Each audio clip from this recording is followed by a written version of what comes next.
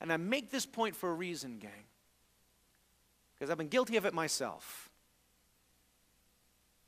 I didn't raise my hand and say, I'll go to Minot, North Dakota when the call came, who will go to Minot? It was more like, here I am, Lord, send him. It was one of those deals. And a lot of people come here, and I even say this for you Air Force types, say, well, you know, there's nothing here. I can't go to the beach. I can't do this. I can't do all the things I used to do. I can't go to Torrey Pine State Park anymore. It was never about that. God's got you here because there are sinners here, and he loves them.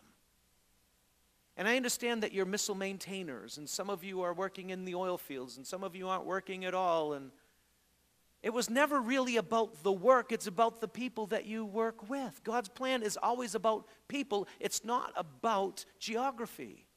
And that's why God will go through incredible expenditures to send one man to meet one man. But if that one man comes to faith, is an 80-mile trip on foot worth it?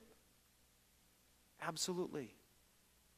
And so often we get our focus taken away. It's, it's you know, I don't have this and I don't have that, and it's so stinking cold here. God didn't send you to Minot so you could feel what 25 below zero feels like. That's not why he sent you here. That's just, that's just a little gravy. That's all that is.